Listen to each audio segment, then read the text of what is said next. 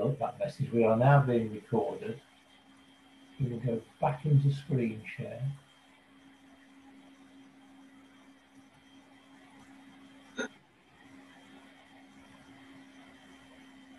And I think we are good to go.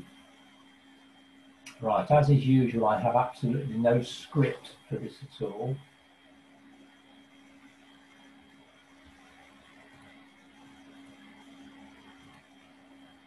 And what got me thinking about this is just, you know, I'm constantly thinking about different ways we can do things. And as you know, I can get a bit vocal when it comes to teaching people elementary change ringing, because I know there's the usual routes in, but I'm always trying to make things as easy as possible. But the one thing it dawned on me is that every time we teach someone or start teaching someone change ringing, it always includes a line that's got dodgers in it. And I suddenly thought, actually, there are methods out there that don't have any dodgers in, and might be worth considering as an alternative. I'm not suggesting they would be a route towards ringing methods with dodgers. It might be that some people just find dodgers too hard to cope with. Change ringing, it's not something everybody can do. So let's just start moving on a little bit and we'll see what comes up. The usual suspects that get talked about, I'm sure most of you here are familiar with these. Plain bob is a massive pet hate of mine. I mean, it's okay as a method in its own right, but I can never quite understand why it's used to teach elementary change ringing, because it's too damn complicated. It really is. Grancer doesn't fare much better, added to which the dodgers are the wrong way round compared to plain bob, and also because of the nature of the method, whereas with plain bob you can at least ring 4 leads before you have to put a call in, with Grancer they're every 2 leads. The calls are quite messy and complicated. They affect everybody generally. So again, I don't think that's an ideal method. We've got methods like the Bisto and Basto, and you can see them there on 5, which is really a combination of this lot with the plain hunt taken out. But again, you know, there's still this thing struggling with dodgers and finding dodge bells. My own personal favourite, as I think you know, I couldn't help slipping it in down here, Basto Minimus. You can teach everything you need to teach with that, in plain hunting and dodging. But again, I've known people struggle with that. But people, these are people who are desperate to get into change ringing, very keen to see what they can do. So I thought, well, let's start with a blank sheet of paper and see what else we could consider. And do ask any, do interrupt at any point if you have any questions to ask. Please don't wait. Please don't wait for the invitation. And I love throwing. Some of you will know I love throwing questions out. So do shout the answers back as quickly as you can. What does that look like to most of you? It's like plain bob without the dodges. Thank you, Christine. Sorry? What did you say it looks like? I said it looks like plain bob doubles without the dodges. The pattern of it. Simpler. Basically plain hunting. If you were to take out this bit here, apart from that, it is straightforward plain hunting on 4 bells. Yeah. Okay. There's another one I dug up, which I'm hoping you'll agree also looks very much like plain hunting on 4 bells. Can anybody spot anything else about it? It's a mirror. It's a mirror image of the other one, isn't it? You're on fire this morning, Christine. That's what I like. Exactly. It is purely a mirror image of the other. We'll come back to a bit of detail. Penultimus is even more plain hunting than the other 2. And what makes penultimus a little bit different is, in fact, the treble only hunts up to 4th place. So it is, in fact, a slightly shorter plain course. But with the exception of 2 extra blows, put in here, that is just plain hunting on 5. Then one final one. There's a method here which it's become known as Big Bob, but it isn't officially a method, and it doesn't have an official name. And the simple reason being is because there are repeated changes in the playing course. So I'm not really going to dwell a lot on this particular one, but that doesn't mean to say you couldn't have some fun learning it and ringing it. And the basic idea of this is that, again, it's plain hunting on 5, but each time the treble goes to the back, the treble makes 4 blows at the back, not 2. So on the one occasion you find yourself running towards the treble at the back, you have to make a place in front of it to come back in again. But apart from that manoeuvre there, that is also plain hunting on 5. Okay? Any questions so far? No. I must be doing well. I must be doing well.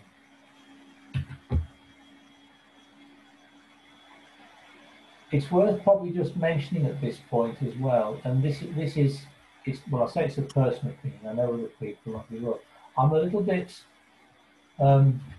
anti people just ringing plain hunts. You tend to see bands sometimes grab hold and say, "Oh, let's just ring plain hunt on 5 or 6 or whatever."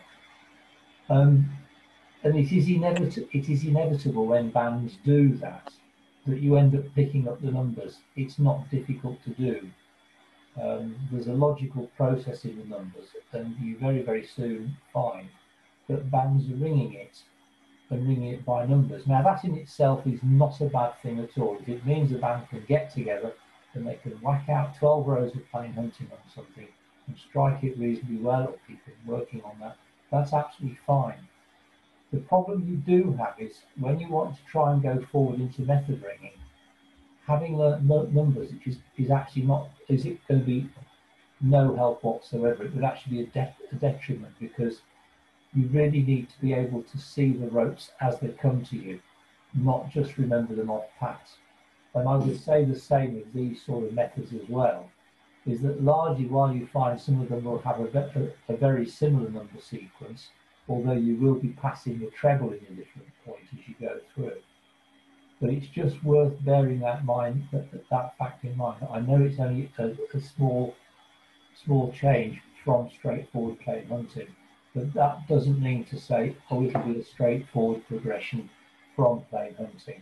It's still going to need to be, you need to be aware of the fact you'll need to start developing rope sight and trying to keep an eye out for the bells as they come to you. Okay? That's got that bit out of the way. Here's a few simple rules for ringing Devon place.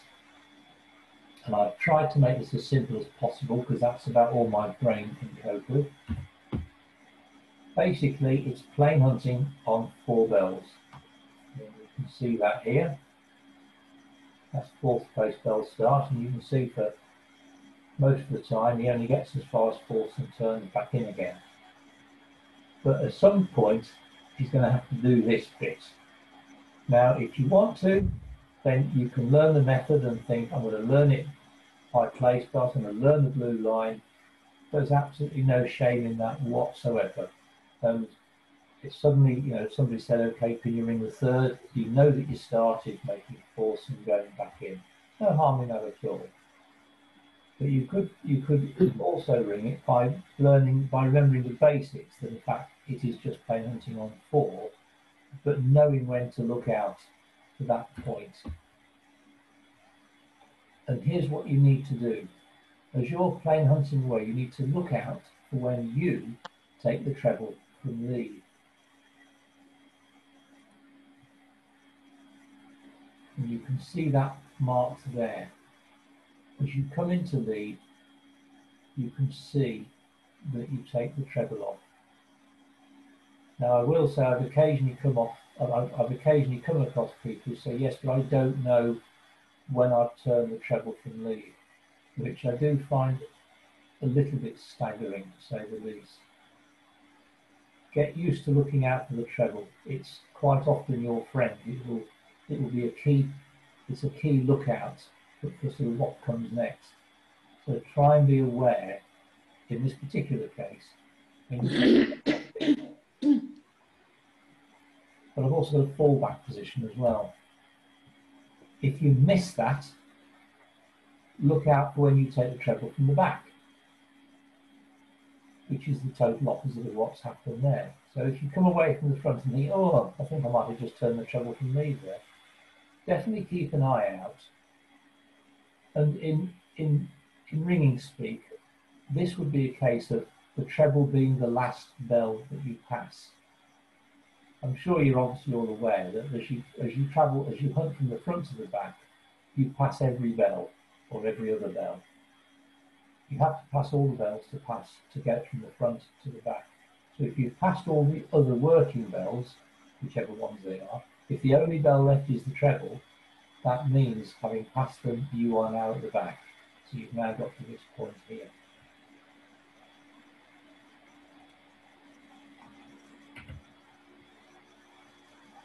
Now the next instruction is quite interesting because notice I stay in 5th place until the treble returns to the back. What haven't I mentioned?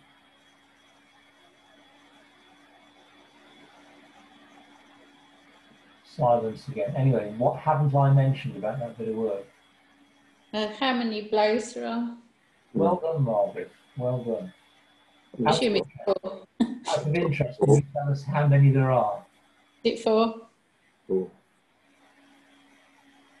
Have another go.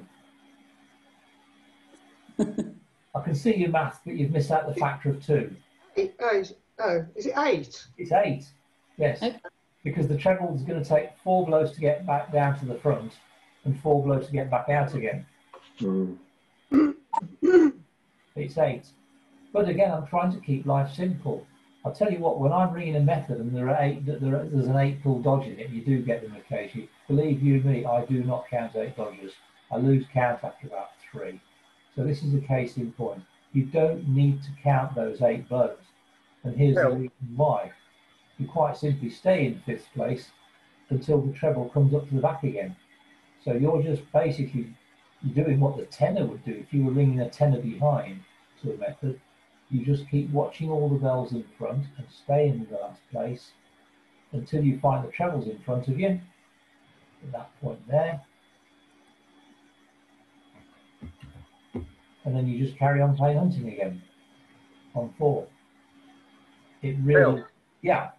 I don't know if this is taking you in a direction you don't want to go, but of course those 8 blows at the back, what you can also do is notice that you're ringing, apart from a blow over the treble at the start and the end, you're ringing 2 blows over each of the other working bells as they come up and make fourths underneath you. I wasn't going to mention that, but not deliberately so, but that is a point well made, and I sort of touched on it when I said it's a bit like ringing a tenor behind, because anyone who's done that is usually quite familiar with the fact that a bell will come to the place in front of them, have 2 blows there, and then go away again.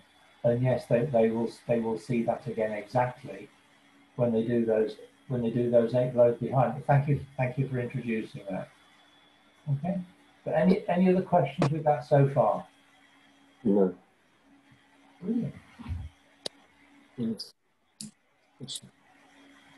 As Christine rightly pointed out, George's maggot is very simply exactly the reverse of what we've just done.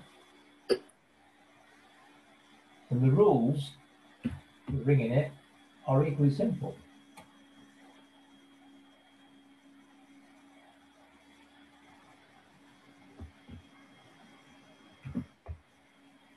It's still basically plain hunting on 4. Whereas, of course, with Devon Place, the plain hunting was between 1st place and 4th place. With this, it's between 2nd place and 5th place. Which might feel a bit odd. I tend to find it's more in the sort of the psyche of when we're ringing. It feels unnatural to go hunting down towards lead, but not actually getting there. Actually stopping in 2nd place and turning round. So that's something just to be aware of when you ring this. And like with Devon Place also, we just need to be aware of when we're going to do this very long lead at the front. And so the instructions are pretty much the reverse of previously.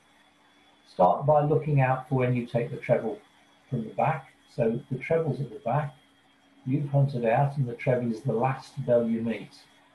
So that's your first lookout point. If you miss that, look out for when you take the treble from lead. Those two instructions appeared in Devon Place, they were just the other way around. Look out when you take the treble from lead, and then who's going to tell you what the next instruction is? Lead until the treble comes back. You got it on. You got it in one, and just continue leading until the treble returns to lead. And you can see that spot down there. And believe you me, if you think leading for 8 blows is easy, you'd be surprised how automatically people stop after 2. It's in our psyche. They get down to lead, they do a hand stroke and a back stroke lead, and then stop. And they try coming away. Don't. Carry on leading. It will feel really, really strange. But again, it's something worth trying and having a bit of fun doing. Okay? So you continue leading until the treble comes to the lead, and you can probably remember what the last instruction is. Anyone want to shout it out? This was you playing on 4. Okay. So those two very identical instructions. And some people prefer Devon Place, some people prefer George's Maggot. But there you go. There's a couple of straightforward methods. Moving on to penultimate, this is a little bit different, but we can still ring it the same sort of way. Basically, this is plain hunting on 5. It's a 5-bell method. You're ringing on 5. Do notice, as I said earlier, the treble is only plain hunting on 4. Okay, so if you've got it might be you've got someone who can ring the treble on 4. They're not very good on 5, but they can ring it on 4. There you are. Stick them on the treble for this. Again, your first lookout point is when the treble turns you from lead. You're sort of becoming familiar with that phrase now. It's, you know, sometimes methods ask you to look out when, for example, you're passing the treble in 3/4 or something like that. That's somewhat harder. But knowing when you pass the treble at the front or at the back should be very, very straightforward. So that's your first lookout point there. If you miss that, look out for when the treble is immediately in front of you in 4th place. Okay, so you come up to the back, and just to give you a bit more detail on that, you can see it here.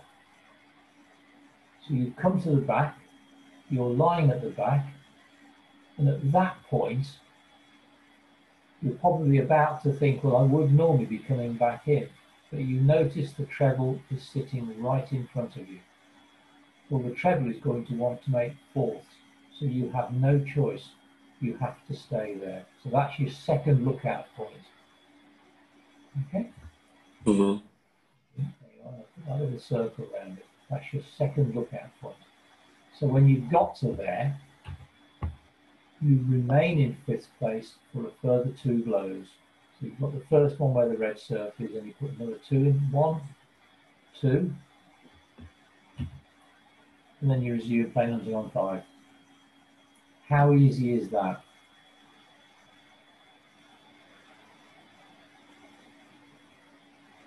Any questions on that so far? No. That's easy. I mean, the rest of you might have fallen asleep because I can't see you on the screens. Assuming you're still there. And then with Big Bob, finally, a few simple rules again. And again, just to remind you what I said earlier, the treble here does not plain hunt. It hunts. It does a repeat of pattern every lead. But if it was to be plain hunting, it would be doing 2 blows at the back, and it's not. It's doing 4. And this is sort of a reverse of penultimate. It is basically plain hunting on 5. I think you can see that's largely plain hunting on 5 there and there. The first lookout point Oh yes, and I mentioned here that the treble does 4 blows in 5th place. So your first lookout point again is look out for when you take the treble from lead. You can start seeing the importance of this now. You look out for the treble when you take the treble from lead.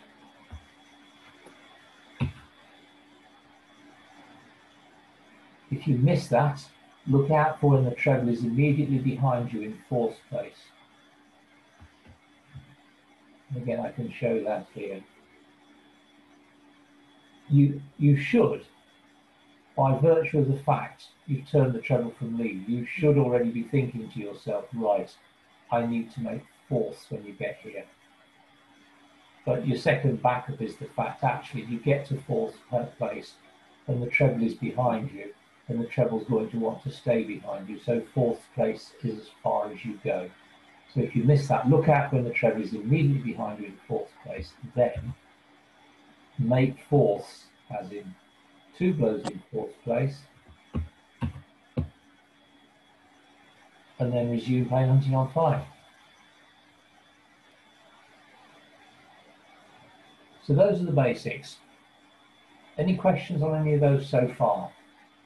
You know, on observation, Phil, I would never notice the treble was behind me in 4th place, so I would rely on the if it's taken me from lead. Which is fine, because you know it's one of those things. Yes, it's good if you can get to know who's behind, because if you are hunting out, if you were going to keep going out, you would know the treble was behind you because you'd be wanting to change places with them. Yeah, I would think of it more as if I haven't actually passed the treble by the time I get to yeah. Yeah, I think this is a general observation about it being easier to spot who's in front of you than who's behind you. Yes, that's right. But you can do it by elimination. Well, exactly. As I say, you should be savvy enough to know actually, yes, if I've turned the treble from lead, I'm going to make 4ths, and that's fine.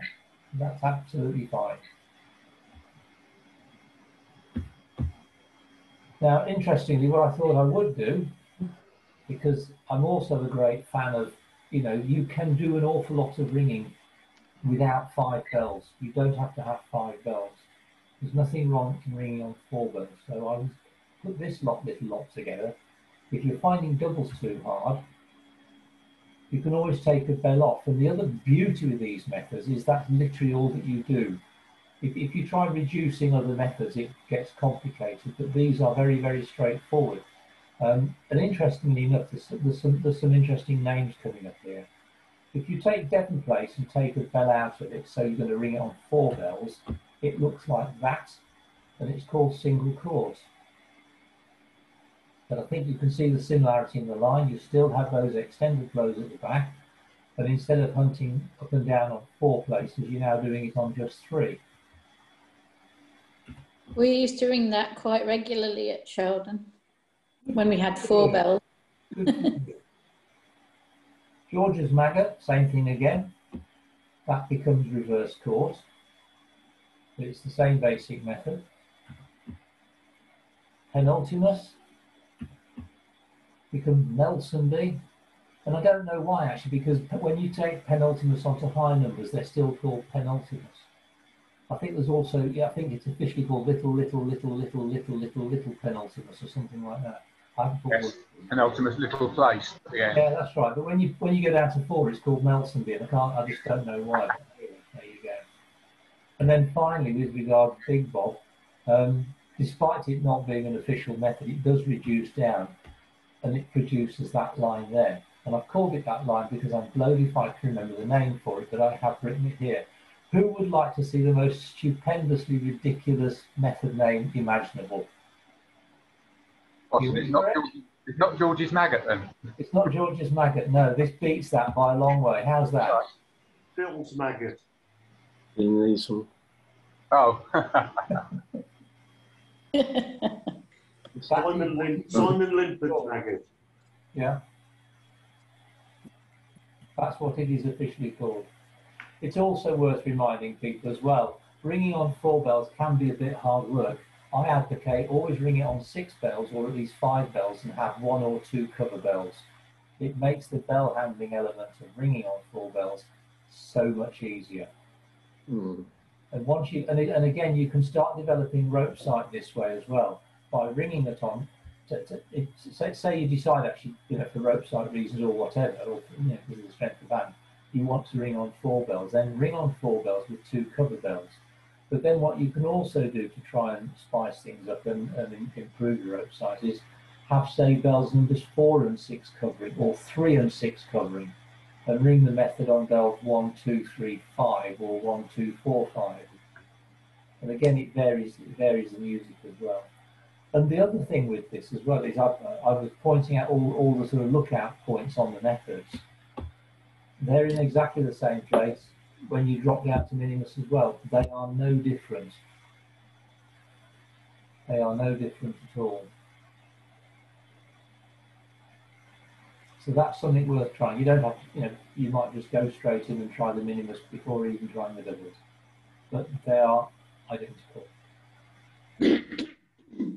You can also go the other way.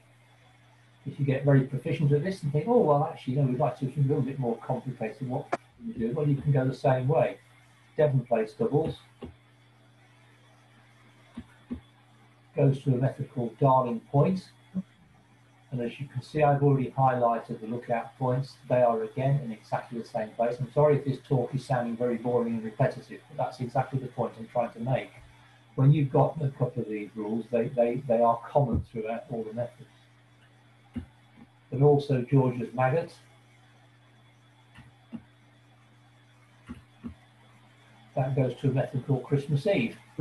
Sounds having Christmas one practice night, and there you go. The Christmas Eve is a practice night as opposed to a practice night at Christmas Eve.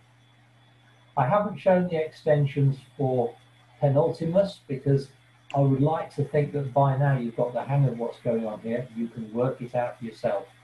Okay, it really isn't difficult. And likewise, Big Bob, if you want to extend that. Okay. Now there is one other advantage. There is another advantage with a couple of these methods. All too often, these type of methods tend to get thought of as sort of trainee methods, and they're not really proper methods, and they're used as a stepping stone to something else. No, they are two of them, which I'll come to in a minute, are proper methods. You can call points and singles with them, and as a result of which you can ring 120s, you can ring quarter peals, you can do anything with them that you can do with any other method. Don't think of them as any lesser method than anything else. They might be very, very plain and simple, but they are still a proper method, and there's absolutely no shame in ringing them for quarter peals or whatever you want to do with them. Okay. But I thought I may as well cover off what happens at the bobbing and singles, even if that may be a little bit beyond what the nature of the talk is. The initial thing is to get people into ringing some of these things. But if you want to have a look at what they do, George's maggot, you can ring touches of this stuff. Devon Place doesn't work, by the way. There isn't a satisfactory bob for Devon Place. All it does is just shorten the playing course and send you down the dead end alley. But George's maggot does have bobs and singles. That is what a plain lead end of George's maggot looks like. And you've got the line there showing the backstroke of the treble lead. And can anyone tell me, what does it look as though those other bells are doing? They're dodging. Dodging, yeah. Look again. Oh, I see. Sorry. Yes, they're playing hunting. They're plain hunting. Those bells are just plain hunting. So that's the end of the method. Come down to the lead end, and everyone is just plain hunting. Okay? This is what a bob in George's maggot looks like. And I've only highlighted in blue the bells that are affected. So you can see straight away, if a bob is called in George's maggot at the point where you were running in to take the treble from lead, or you were running out having taken the treble from lead, sorry, if you're running out, the treble having taken you from lead, or running in to take the treble from lead, as you can see from that, you are unaffected. It does not affect you at all. Whereas as you would at a bob normally in plain bob and other methods, a bell makes fourths, and you can see there that is what the third is doing.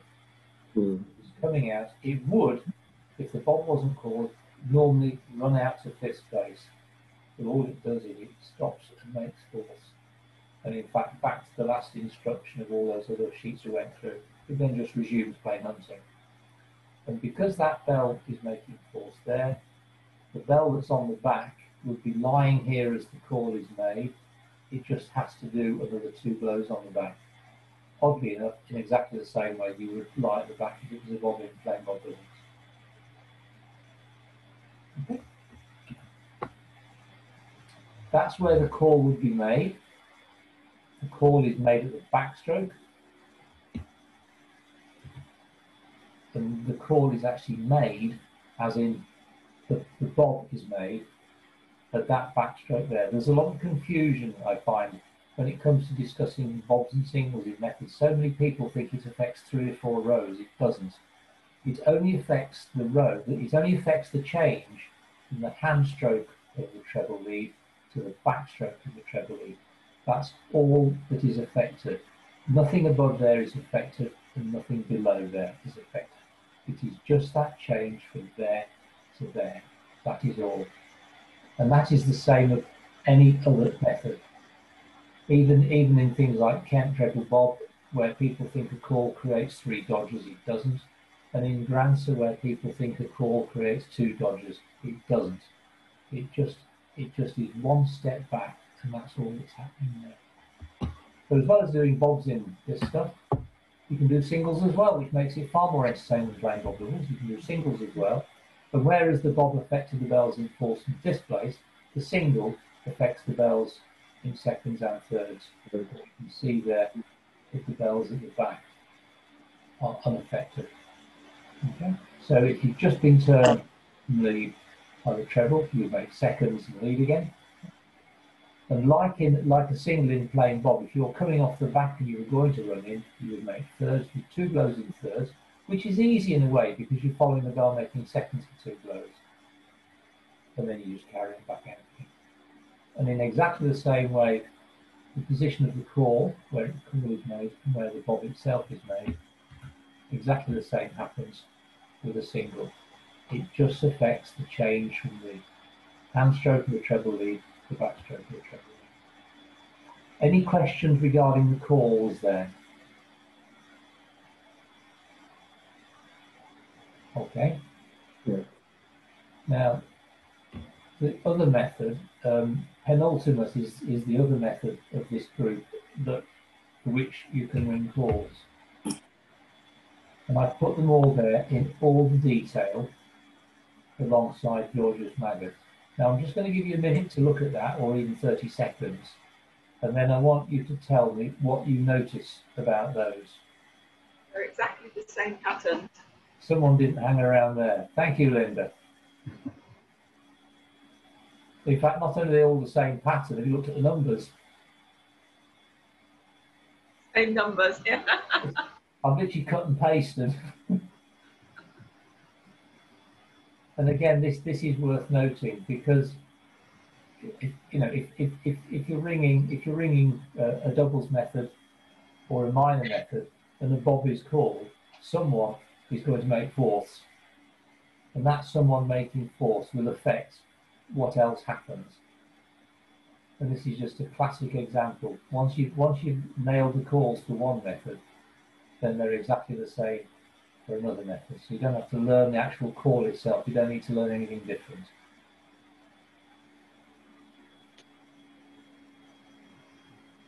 Okay. Mm. And I've just realised, and the next slide is the last slide. There's a bit of bad editing in it, but never mind. I'll show it you anyway. That last line I was going to drop in later on. Just excuse the fact it's there. But here are some other methods you could try. Sypenham Place. It's almost a George's maggot in that Whereas with George's maggot, you would be on the lead, you'd be leading for the whole lead end. Here, you only do it for half of it. And there's a slight variation in there. Because of this bell making seconds, you get thirds made at the lead end there. But again, you can look out some of the observation points. These are things you can do. These are things you can do yourself. Look out for the observation points, and that will tell you what you should be doing next. Oak place, where again you have bells leading for half the lead on the front, but you have a long fifths on the back, like you would in plain bob, and there's a bell making fourths as well. So technically, that lead end is like a bob in George's maggot. Yeah, if I could just interrupt briefly. Yeah, sure. So I can't help noticing on Sippenham Place that you are successively plain hunting on 5 and then on 4 and then on 3. Yeah. Which is an interesting experience. Yeah. Absolutely. I mean, again, if someone wants to learn it that way, I think, yeah, I shall learn the line for it. There's no harm in that at all. But yeah, it's something a bit different. Wellington Place has got these funny places.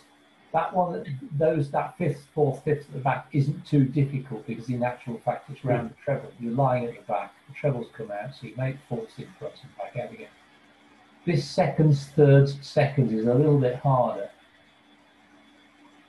Something you just have to remember and work out. And daft as it sounds, despite the fact I hate playing bob doubles, I thought I would include reverse Canterbury because some of you might recognise that as bob doubles without the dodgers. Those places there are purely a substitute for 3-4 up and the 3-4 down dodge. But I cannot stress enough, do not think, oh, in that case, I'm going to use this as a route to bob doubles. Don't make bob doubles the holy grail. Okay? There are plenty of other things you can try, and you can bypass bob doubles.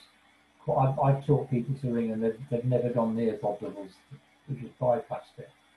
You know, don't keep making a beeline towards it.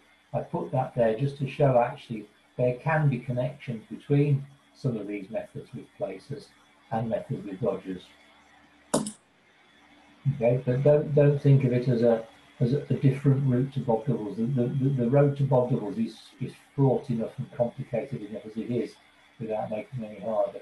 I believe in making things as simple as possible, simply because that's what my brain can cope with. And then yes, just referring to that bottom line, all these methods can be reversed. So if you want a little bit of homework to do, you can find out what Sippenham Place is on bismuth or blue line or whichever portal you use. You can look at the place notation, see if you can reverse that, and then write out the blue line for it. I think Sippenham's called Hordle. I did have a quick look at it the other day just to try and find it. I think it's Hordle. But the other thing I'm trying to do in my new role is to encourage people to start working things out, as opposed to just what's it called, getting their handheld device out and looking at the blue line. It's not the best route to learning. Sometimes you're better off getting a pencil and a paper, getting the place notation, and writing it out. It will sink in. So on that note, I'm going to shut up, and you're probably thinking, thank heaven. Any questions while I've got this on the screen? Well, ready. Okay. Well, I'm going to. Can I just say, when we've run reverse Canterbury, the bobs and singles are slightly different from plain bob. What happens with the other three? Is it?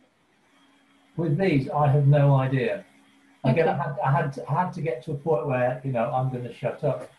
But again, picking up on the reason being, because I want people to go away with it. I want to find out about this, and this. And you've just asked about the bobs here for these methods.